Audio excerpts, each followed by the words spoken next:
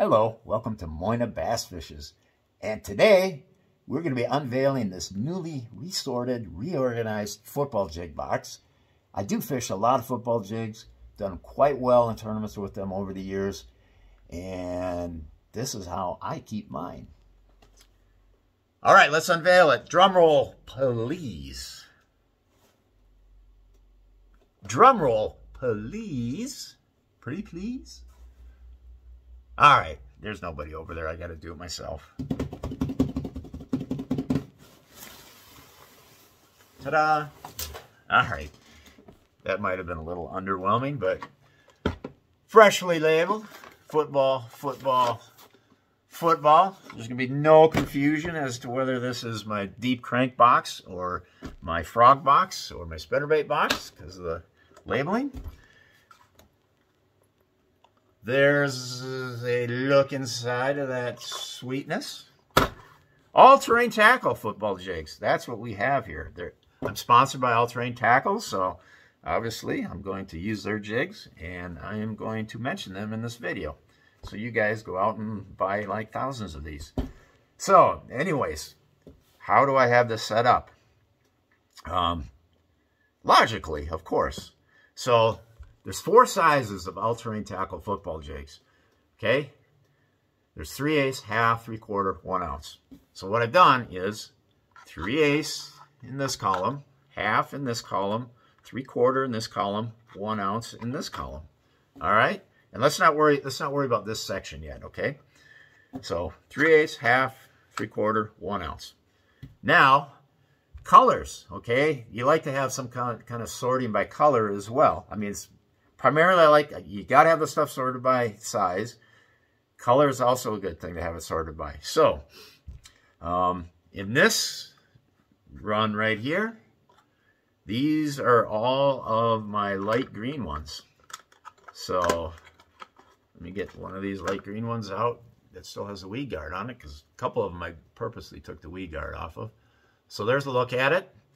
And that's that color. I use maybe about 10% of the time in clear water applications. In these 4 cubbies around this row are my brown ones. Okay, those I use this color maybe 40% of the time, and usually in sometimes clear water. But I don't know. It's just sometimes murky water. Murky, I'd say not really murky, but kind of mid-murk to clear. In this column are my darker green pumpkins. So, like, there's a look at that color. And I use this color probably 40% of the time. And I put a darker skirt on there typically, so maybe a little bit more murky water. Or overcast conditions. But this one also works. These two are almost interchangeable. This color and that color. It's almost, who knows, you know. And then this is a miscellaneous row right here. Miscellaneous colors. So I got like a really light brown one. There's a black one. And some unpainted ones. And I'll use those the remaining 10% of the time. Over here are the all-terrain tackle finesse jigs. These are a 1/4 ounce.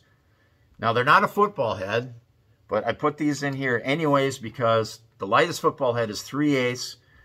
These are a 1/4, and I like to use these really in shallow water with like Canadian Shield rock, for example. It's really grabby. You snag a lot in Canadian Shield rock. This lighter jig goes through that rock a little better than the 3/8. And I typically won't use this any deeper than 10 feet.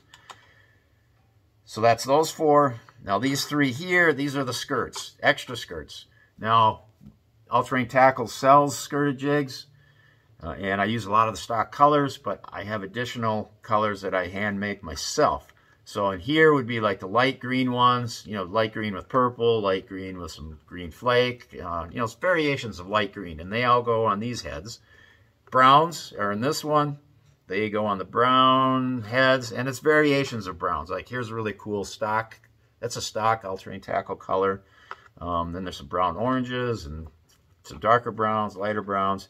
Then up in this container, this cubby, we got skirts that typically go on these heads. I also got some black blue ones on the bottom in there that will go on the black heads. And so there. That's how I do it. And thanks for watching. See you next time.